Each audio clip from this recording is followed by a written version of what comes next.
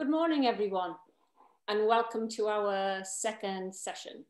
I hope you had a chance to try out some of the activities we did last week. Please add them to the chat box if you did, and just talk about any successes, any things that didn't work quite as well as you maybe hoped they would. But like last session, try and keep talking in the chat box so we can answer your questions. But as I say, share any successes, any things that you tried since our last session. So what we're going to look at today is, what does being physically literate mean? And what can you as parents do to ensure that your children become physically literate? I'm just going to put a little presentation on. Oh, can someone enable my screen sharing, please?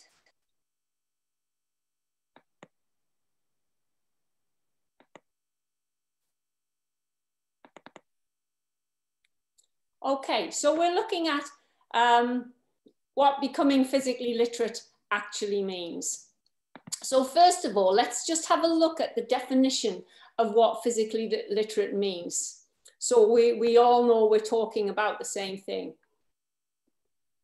So some of it is about having the physical competence, but a lot of it is wrapped up in motivation and confidence as well.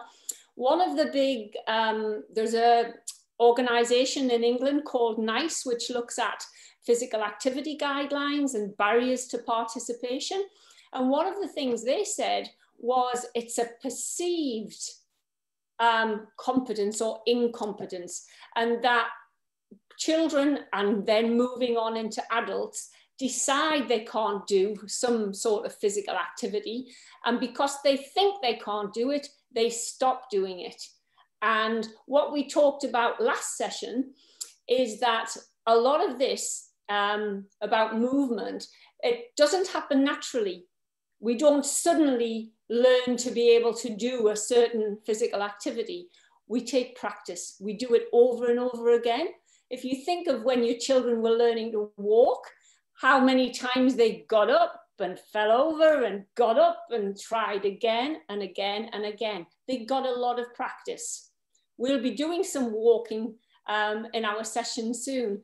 And it'll be funny because I'll be asking you to think about how you walk. And you probably haven't thought about how you walk since you were actually a toddler learning to walk. So we're going to be looking at, as I said, what physical activity is, physical literacy is, and how you can actually help your children. I have a video to show you. So, and I think this little girl explains what physical literacy is much better than I can. So if you can listen to this video, and then any comments, anything in the chat that you want to say, please feel free. Can you show the video, please?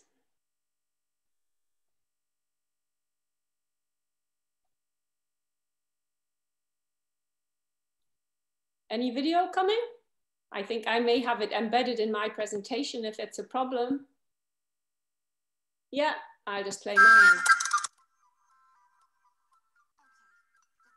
Ticking. You have until I'm 7 years old to make sure I can do this, this, and this. Obviously, I can already do this stuff because I get lots of help. Loads of kids don't and are really missing out. It's called physical literacy. And we need you to help us as early as possible, so we can do all kinds of things when we're older. We'll try anything at this age. So now's the time to help us, before it's too late. Because if we don't learn these basic skills now, we might just give up. We might never discover what we could have been good at, and we might turn into couch potatoes.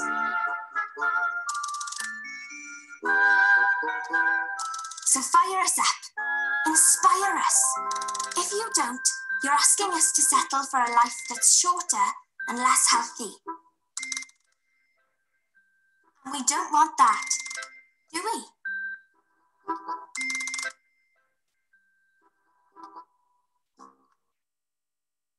I think one of the key things for you as parents in there is lots of opportunities.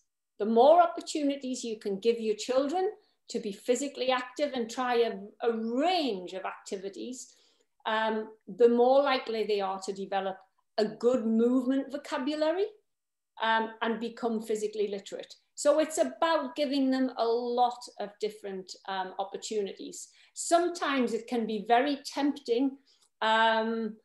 Children want to play football or they want to play tennis and they like those activities, but actually giving them that wide range will make them better sports people as they get older and actually open up more opportunities for them. If we have, there are some early specialization sports, things like gymnastics and swimming, where actually children end up spending a lot of time training for those activities and then maybe aren't as physically literate as they might be later on. From a personal experience, my daughter was a fantastic gymnast, but that meant training over 20 hours a week. She did a lot of gymnastics. So from the purpose of a body control, from a physical literacy point of view, she was really good at getting her body to do strange things, tumbles, flips on beams, all of those kind of things.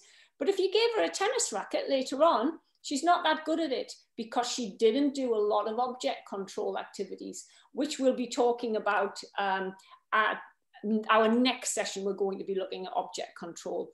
So being physically literate is very important. The other thing to be thinking of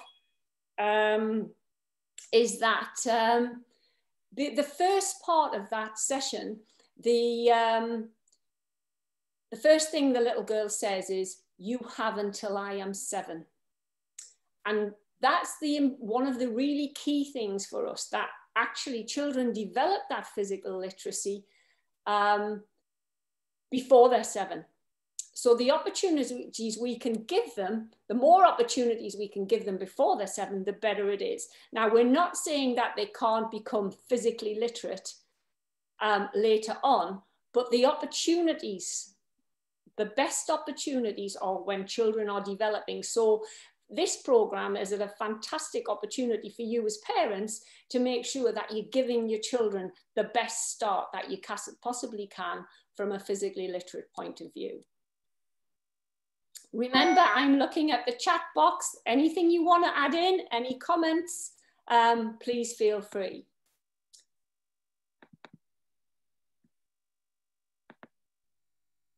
So what I'd like you to think about is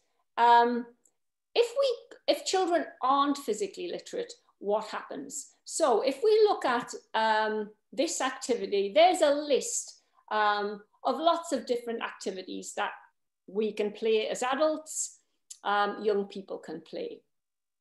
So what if I said to you, what happens if you can't catch? Have a look at those activities and just think about which of those activities would children not be able to take part in if they couldn't catch.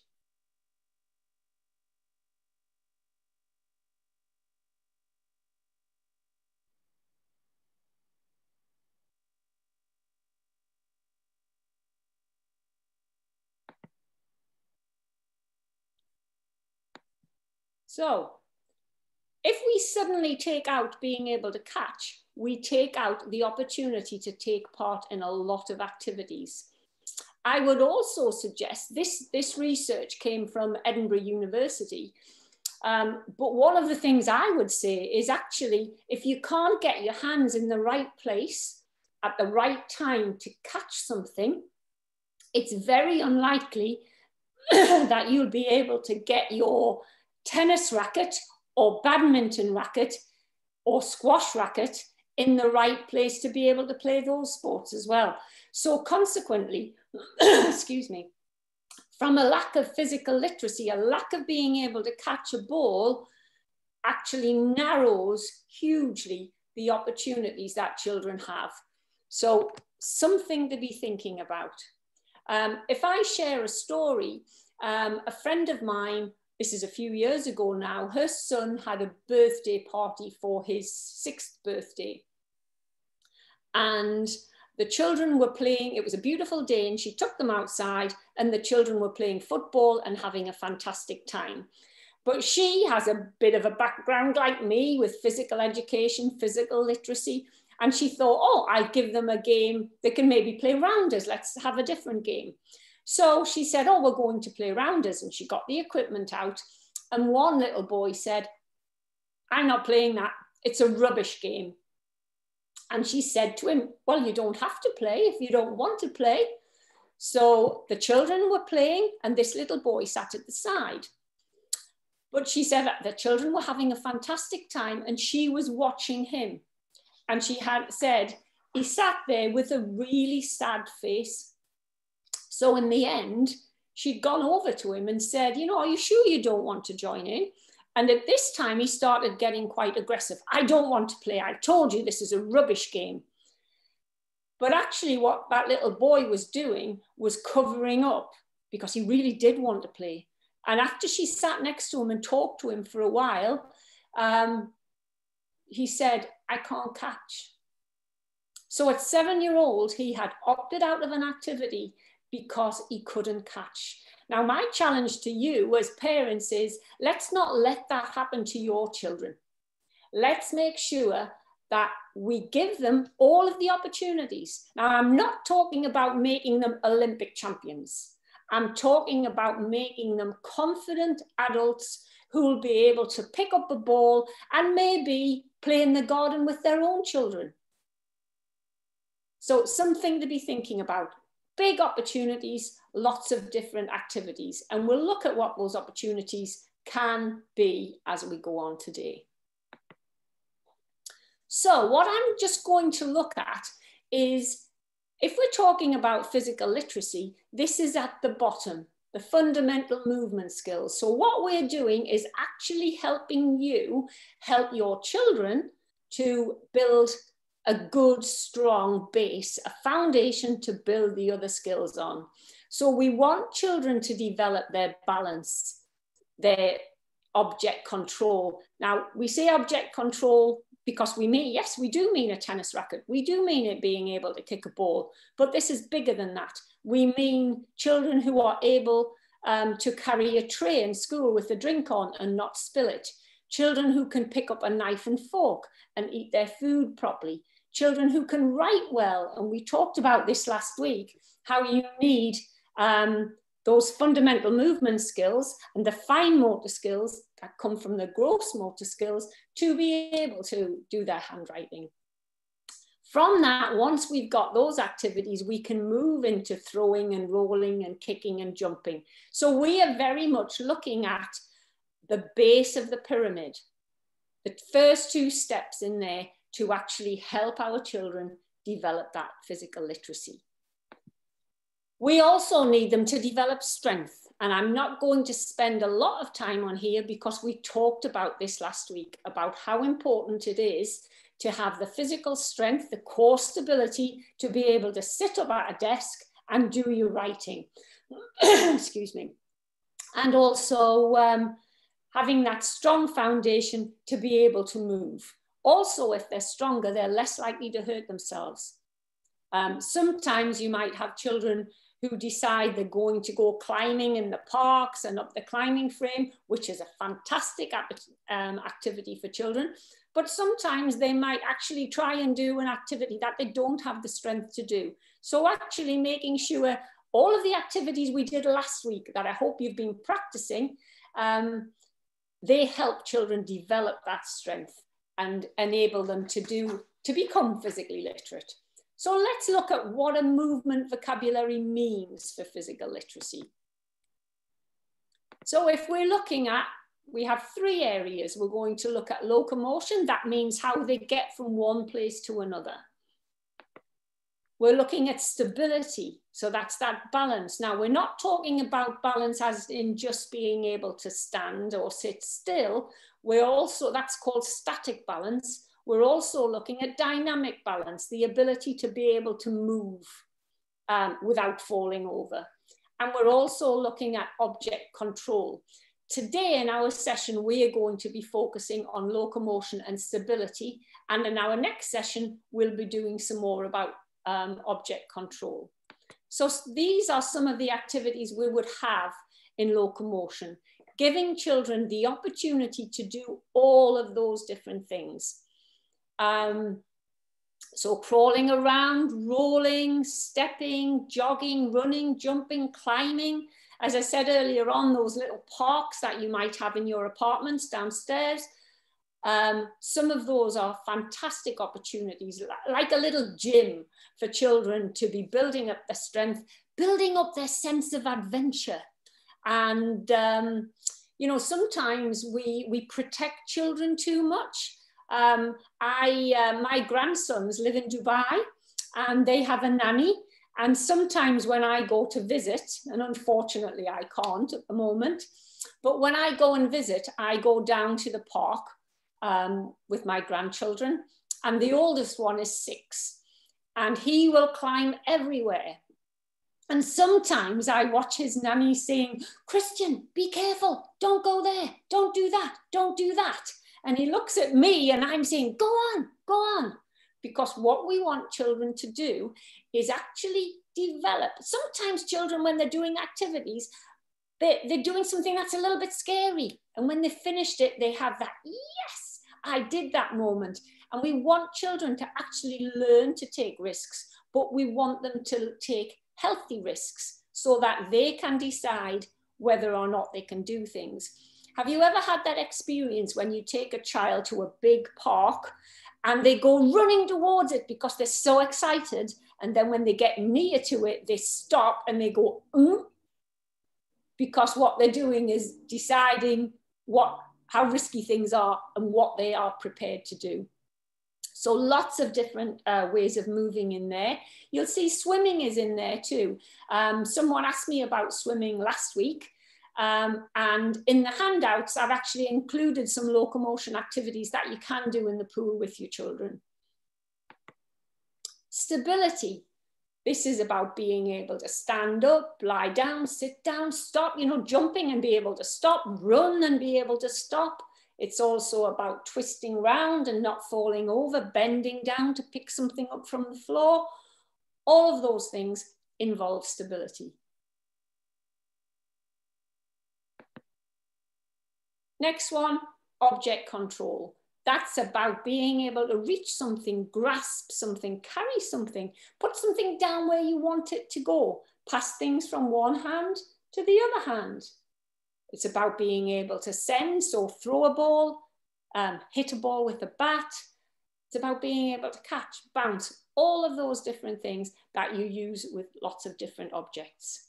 So what we're looking at is, can we give children the opportunities to develop those things? And that's what we're going to have a look at here. So it's about getting a movement vocabulary. It's about children knowing what their body can do. And then we're going to look at where it can do it, how it can do it, and with what or whom the body can do it. So by that, I mean, can you run behind somebody? Can you run beside someone? Can you run while bouncing a ball? Can you go along a line? So all of those different things. And I'm going to show you what I mean by these just now. So hopefully, I don't know if anybody has any questions or anything before we move on to our practical activities. I'm going to give you 2 minutes, or maybe 1 minute, because I've got a lot to fit in this morning. Any questions, any comments on what you've heard so far?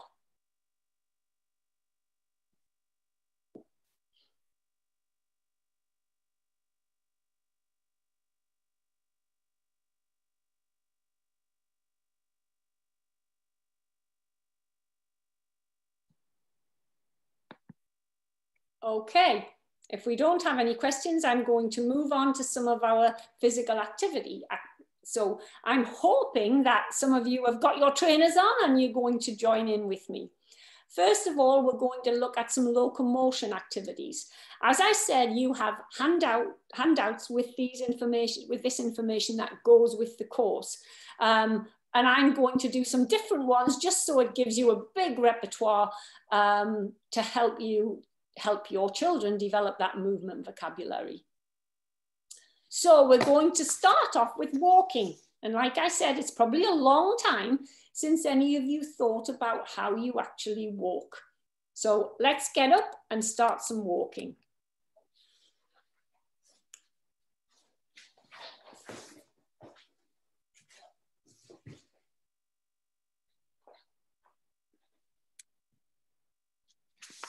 So what I'd like us to think about first of all is just have a little bit of a walk.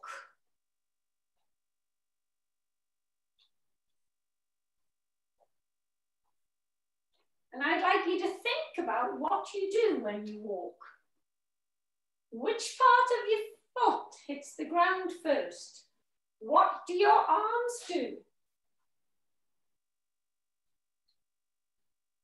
So if we're thinking about it with children, in general, when we're walking, our heel hits first, we roll through the foot, and the other heel goes down. We keep our heads up nice and straight, and we use our arms and legs in what we call opposition. So if my right foot goes forward, my left arm goes forward.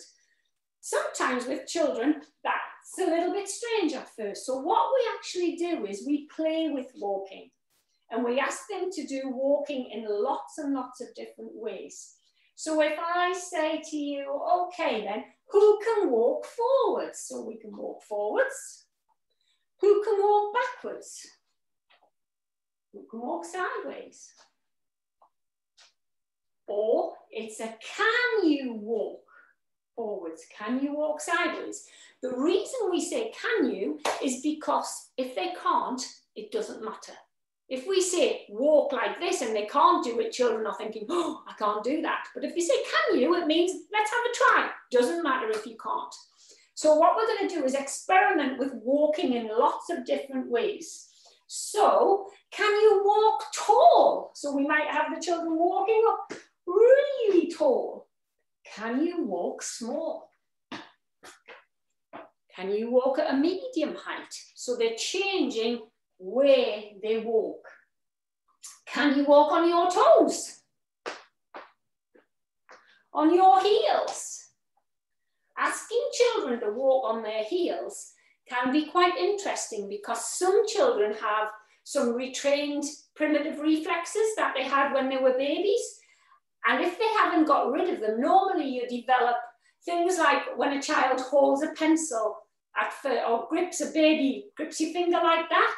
So they have that grip.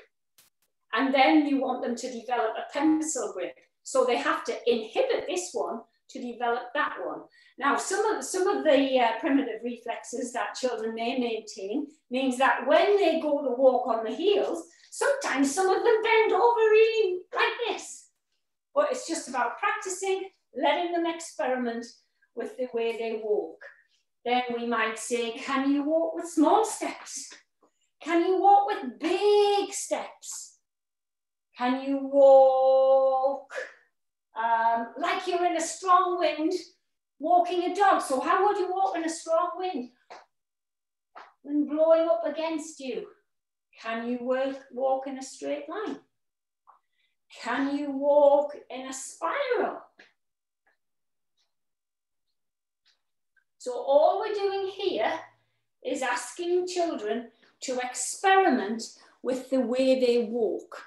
And I'm just going to show you why we do that.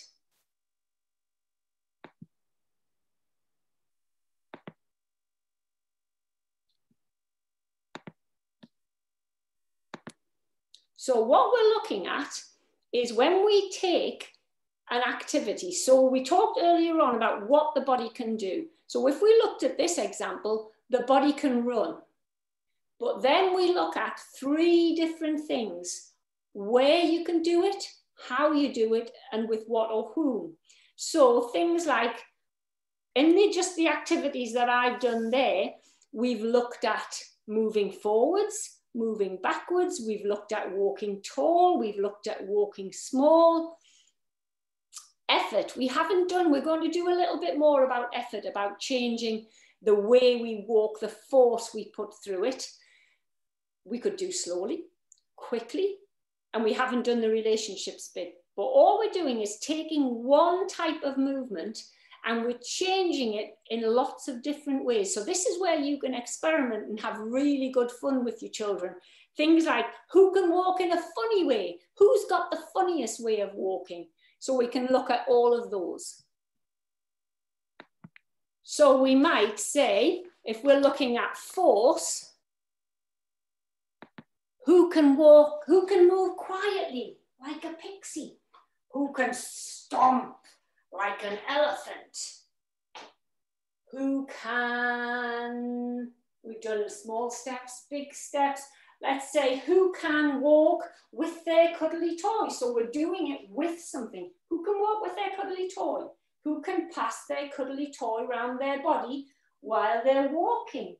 Who can walk tall with their cuddly toy, small with their cuddly toy? Who can walk behind a friend? I don't have a friend here with me, so let's pretend my cuddly toy is a friend. Can you walk behind a friend? Can you walk beside a friend? Backwards with a friend? So all we're doing is changing that activity, doing lots of different things. Anyone got any questions? Please stop me if you have as we're going through those. What we can also do, which children really like, is have a look at using some music to change the way children move. So I'm going to put some music on now. If you are joining in with me, I hope you enjoy it, but let's just look at different ways that different pieces of music can actually influence the way children move.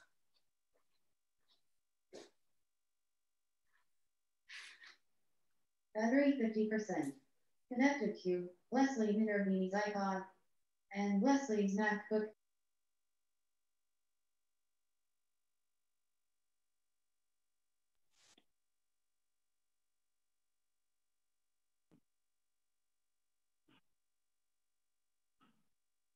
Excuse me one moment.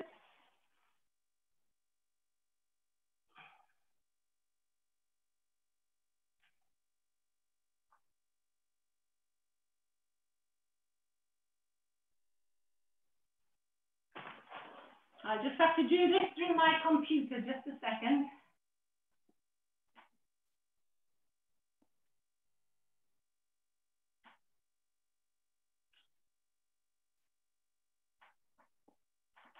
Dark edge to the clanger.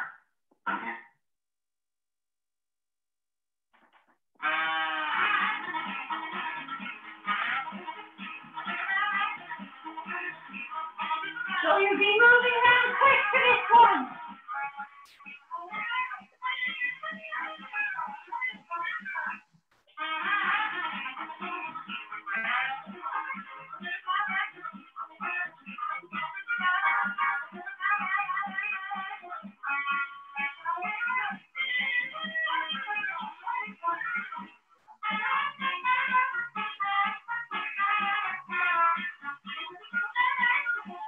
Next one. Oh, actually, we'll go to this one. This is a very good one for music to the side.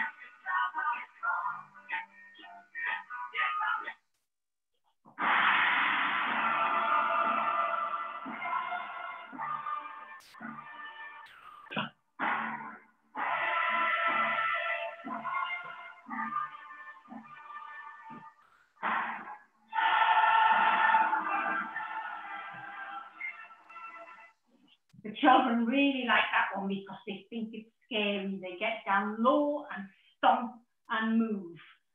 How about this one? Very floaty, this one, light on their feet.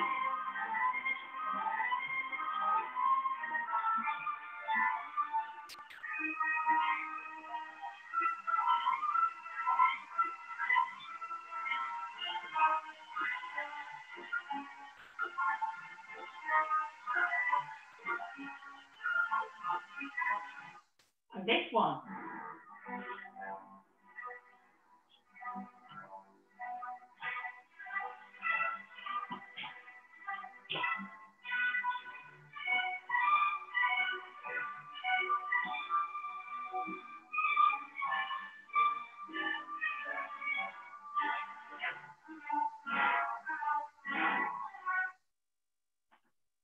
Hopefully you get the idea of just changing that music means that it changes the way children move. Just download a playlist, ask the children some of the music that they like, just get them to dance around, but you can get them to walk fast, slow, doing lots of different things. Another one we can do is actually get them, if you've got any brothers and sisters at home, they can stand in a line and walk in a line together, keeping the same distance as they're moving. So they're moving along and then they change the leader, but the person at the front can change to make it walking fast, walking slow, walking tall, walking small. So they get the chance to be at the front and they change, and the person at the front is the pace setter. And if you're outside, you should have some beautiful weather at the moment. Children can do that in a large area, and actually if they're practicing it over quite a large area in space, they're getting a bit puffed out too, so they're actually learning about some stamina and being able to sustain running. We can then do a little bit of what they call mood walking, and all the time what we're doing is practicing different ways of walking. So mood walking can be, can you walk as if you were walking in thick mud? So they've got their feet stuck. Can you walk in your area of the world? Can you walk as if you were on really hot sand? Can you walk as if you were moving along a narrow ledge? Can you walk as if you were happy? Can you walk as if you're sad? So you're asking children just to chop and change and do things in different ways. Let's have a look at a marching on the spot activity. Let's see. Let's have a try. We're just going to start with counting to 6. So we might march and we go 1, 2, 3, 4, 5, 6. So we're going right, left, right, left, right, left. Then we could march on the spot. So we're on the spot. Then we can go forward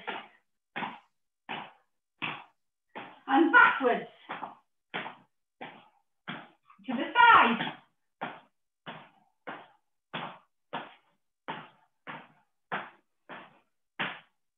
Then we might ask the children to clap, so clap underneath.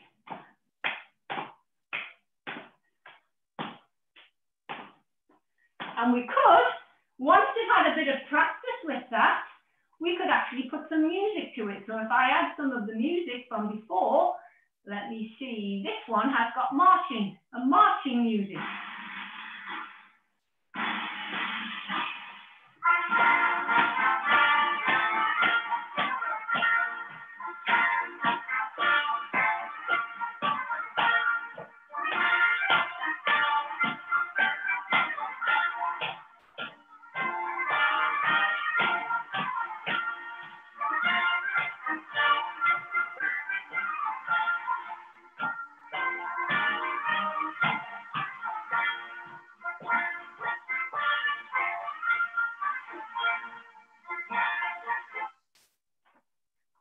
Get the idea? So the children can move around, they can make a pattern on the floor, They can do lots of different ways of moving with that. Okay, let's have a look at a bit of jumping. Jumping is quite a nice one because the children can jump in lots of different ways. There are 5 different ways of jumping for children. They can jump from 2 feet to 2 feet. They can jump or leap from 1 foot to the other foot. They can go from 1 foot to the same foot, usually known as a hop. Then we can go from 2 feet to 1 foot, and we can go from 1 foot to 2 feet. So children can experiment with lots of different ways of jumping. They can jump, you can jump the top of a balloon. You can join all those different ways of jumping together. So lots of different things to do for locomotion. Let's have a look at stability. We did a few stability exercises last week. So if I say, I'm going to sit down, I'm going to sit on the floor, I'm going to lift my feet off the floor, which is actually quite hard. Can I pass my teddy bear around me? Can I put 1 foot down? Can I put the other foot down? Can I put 1 hand down? So they're experimenting with balancing, with being stable on their bottoms and actually moving along. Climbing, we've talked about this. Climbing in the playground is a fantastic one to be doing with children. Actually letting them get out there, and as I say, try not to be the parent who's saying, be careful, be careful, be careful. Because every time you get a child who might be rushing up that nest or whatever, really confident, really happy, as soon as they start hearing a parent going, be careful, the doubts start to come in. Now, you know your children obviously better than I do, but in general, children will only take that risk until they start thinking themselves, I'm not sure about this. So let them find their level, let them find where they start thinking, I'm not sure. And it might be that you help them, or it might be that you encourage them to come down and say, that was fantastic. You did brilliantly. Maybe next time we'll try and go 1 more step up. But praise them for what they've done. Activities, things like 1 leg balance, asking them to stand on 1 leg. Start off with 10 seconds. Can you stand on 1 leg for 10 seconds? For some small children, this is actually quite hard. Can you stand on this leg for 10 seconds? You can build up the time to 30 seconds. Once they start getting good at it, you can ask them to close their eyes and see if they can balance. Have a try at home. In the balance, you lift your leg up, then close your eyes. All of a sudden, it's much harder to balance because you haven't got something to focus on. So it sometimes helps your children if you say to them, can you look at something carefully? And that might help you balance. Okay. Another one. Now I have some little cones here. Don't have to be fancy cones like this. They can be a paper plate. And what I'm going to do is put them around my feet. Now I might have to arrange the computer screen so you can see it a little better. So there's the 4 cones. And what you can do with your children, this is quite hard, is you can ask them to stand on 1 leg and you pick a color. So you might say orange, and they go down and they touch the orange one and they have to come back up. It's much easier if they stay down here. They have to come back up again. I say blue, down to touch the blue, back up. Pink, down to touch the pink and back up. The yellow one, the one at the back, is pretty hard. Let them practice. Make sure when you're doing these fundamental skills that you do them on both legs. Use both hands so the children have the chance to practice. If you might say to them, touch it with your right hand. So for example, if you ask me to touch blue with my right hand, it means I've got to go over my body to touch it. Now, if you remember, last week we talked about crossing the midline, and actually crossing the midline makes that more difficult. So if they start going that way, across the body, it's harder. So, you know, let them have a go at that one. Another one that's quite a good one is, just one moment. Another one that is a good one is the slow race. So when I do this with the children, I actually start saying to them, we're going to have a race. And they get really excited and I line them up. And then I say, on your mark, set. And just as they're about to race away, I say, well, hang on a minute. The person who wins this race is the person who's the last to the line. But you've got to keep running.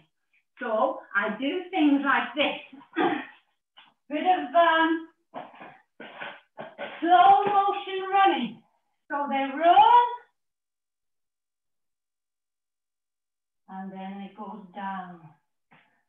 And they run.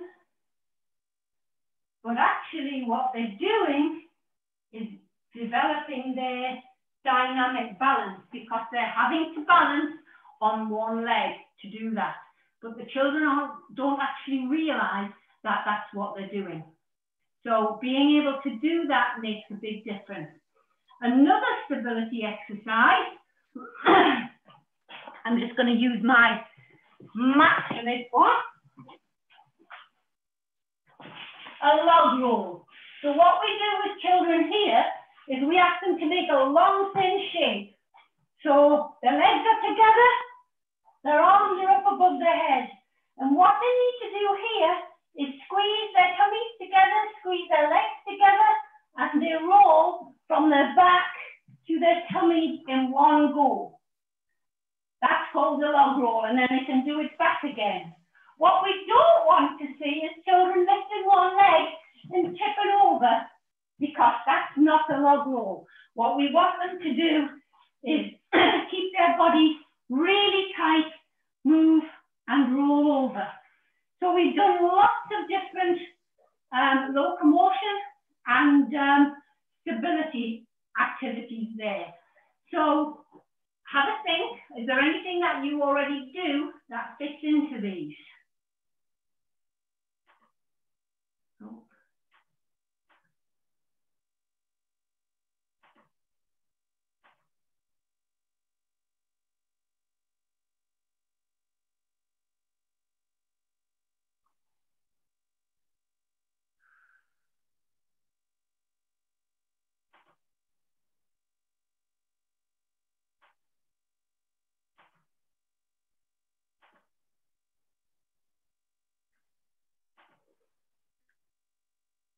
Anything in the chat yet? Right, let's have a look just to summarize. One of the big things that you can do as a parent is create that right environment for children. They need a positive atmosphere. And what I said is praise them. All they want to do, especially the young ones, is to hear you say well done. They love being praised, reinforced, you know, you can do this. So rather than saying, oh no, you can't do that, say, well, that was brilliant. You were doing your climbing and you were really getting your hands up there and you were balancing on your feet and you did brilliantly. Maybe they didn't go as high as they would have liked to go. One of the hardest things as a parent is to stop comparing your child to other children. And it's about looking at what they can do and making sure that they are happy and confident with what they're doing, not you looking and thinking, oh, well, his friend James can go so much higher than he can. Just look at your child and encourage them. Like I said last week, there is a clear developmental process, as in children will go through. They will develop in the same order, but they will develop at different rates. And they will also develop depending on how much practice they get.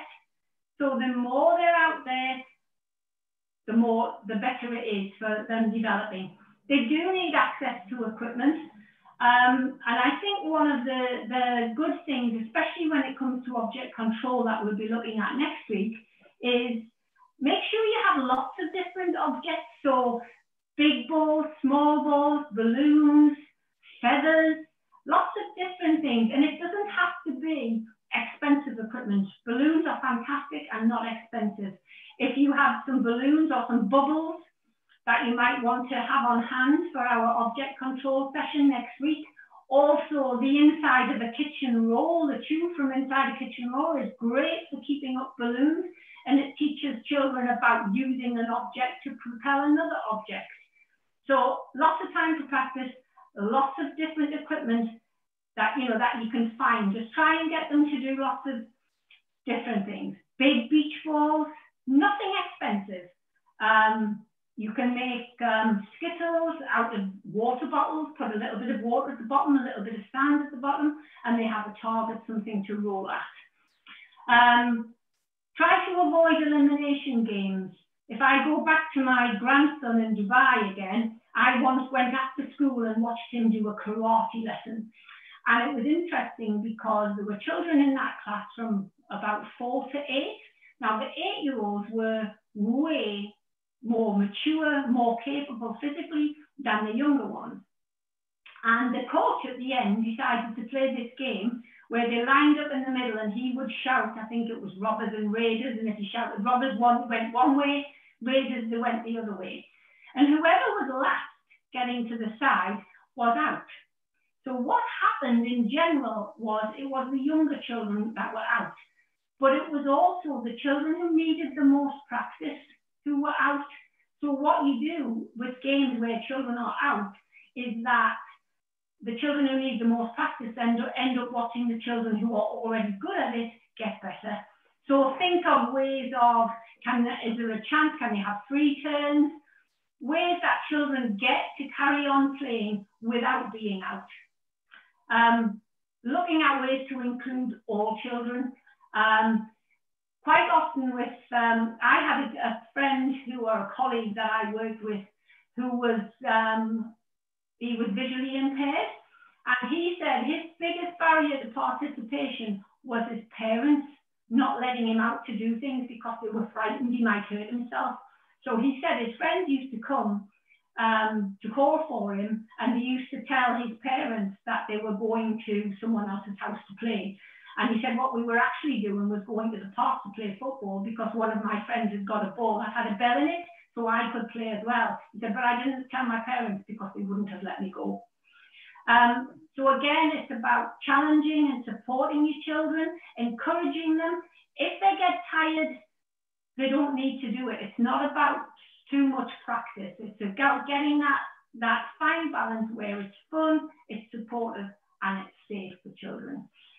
Another idea that you can use is there are some fantastic storybooks that lend themselves to physical activity and physical literacy.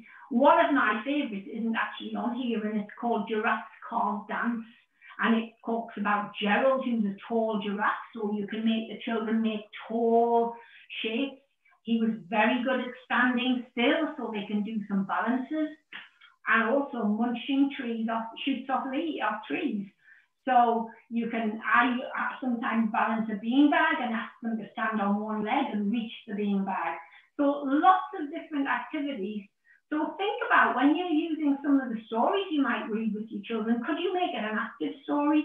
Could you make it something that the children would like to join in?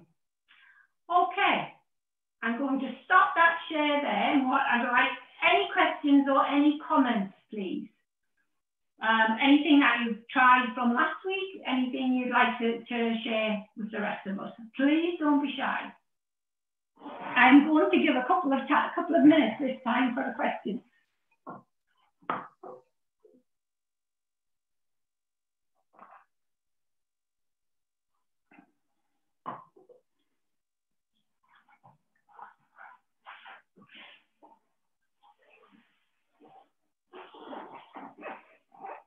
I seem to remember that this group was the chatty group last week. You had lots of questions and things on chat last week.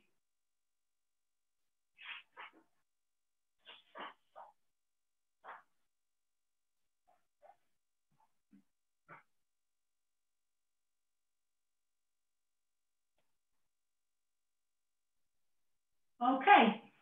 Another thing then to think about from a parental point of view is that, yes, we want our children to develop physical literacy. But what we also want them to develop is confidence, social skills, that healthy risk-taking.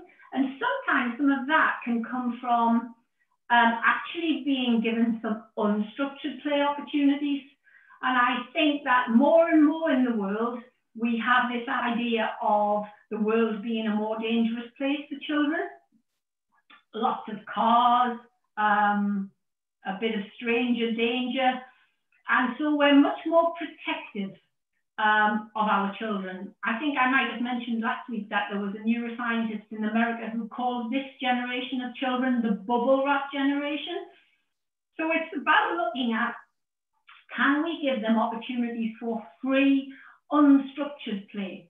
Because sometimes when we start thinking about physical literacy, we start thinking, oh, well, I send them to swimming lessons, I send them to tennis lessons, I send them to golf or athletics. And what you're doing there is a fantastic job in giving them a wide range of different physical skills. But what we aren't doing is giving them some unstructured time, some time where they can just go and play and make up their own game. They make up their own games, they make up their own rules. And I remember when I was a child, which is a long time ago, we didn't worry about physical literacy levels because we called it playing out. I was out playing from early in the morning till late at night. We didn't have adult supervision. I think there was a community idea that everyone knew the children were out playing and they would be keeping an eye out. And there was always someone's mom who was around looking. We always knew where we could go if we needed help. But we didn't have adults deciding what we did or intervening if we had a problem. If we were unhappy with something that was happening in our game, we sorted it out. We had the chat. We had to cooperate and compromise with other children. And in an article, a piece of research I read recently, they talked about this being the stepping stones to democracy, because children have to organize and find out and compromise and do those things. And if they're always having structured activities, we take away that opportunity.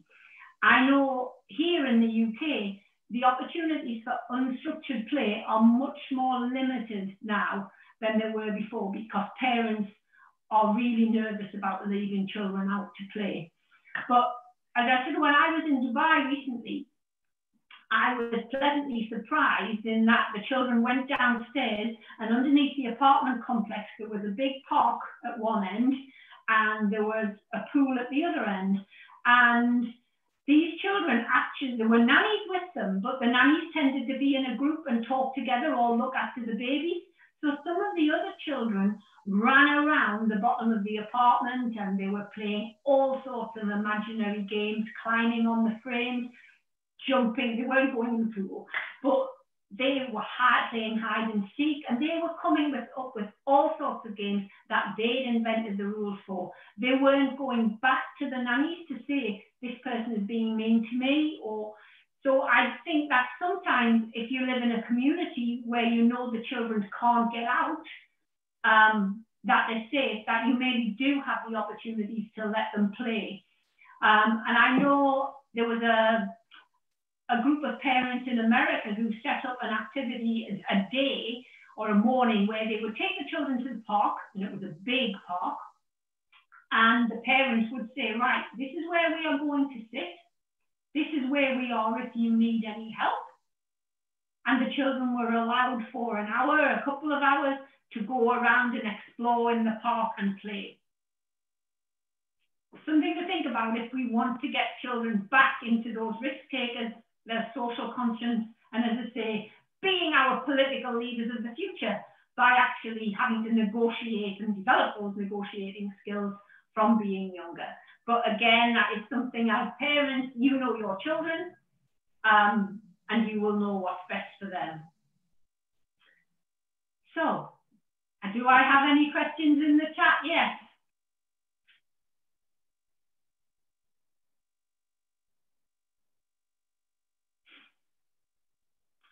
So hopefully you will go and try some of the different activities. As I said last week, it's not about getting it right or wrong. It's actually about taking the time to play with your child. Put your phone away and just concentrate on that child. They are the ones that most precious thing in that moment. And you play with them, do lots of different activities, encourage them to do different activities. And we're on the road to help them being physically literate. So in our next session, we're going to be looking at how to develop object control skills. We're also going to be looking at a movement assessment tool. So if you are worried about your children and thinking that there are some areas of physical literacy in which they're lacking, we'll actually be able to use this tool to help you identify, well, actually they need a little bit more help with object control or a little bit more help with locomotion. So you can actually use this. I'll show you how to use the tool, and then you can have a go at home and see how this works. So thank you very much, everyone. Still any questions? I'm here for another couple of minutes. And like I said, next week, if you want to have some bubbles or balloons or the inside of the kitchen roll handy for us to have a go at, or any other pieces of equipment that you play with at home with your children. And, you know, when children get presents and then they spend, especially younger ones, often spend more time playing in the boxes and thinking about, you know, what objects can you get children to play with in the house that aren't expensive and are easily accessible. So, any questions?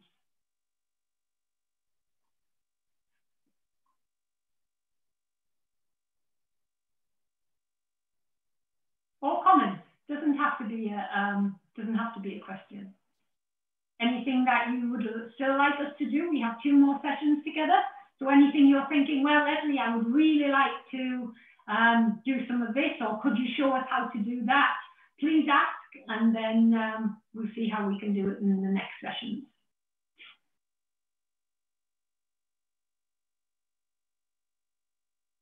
Everyone being shy this week.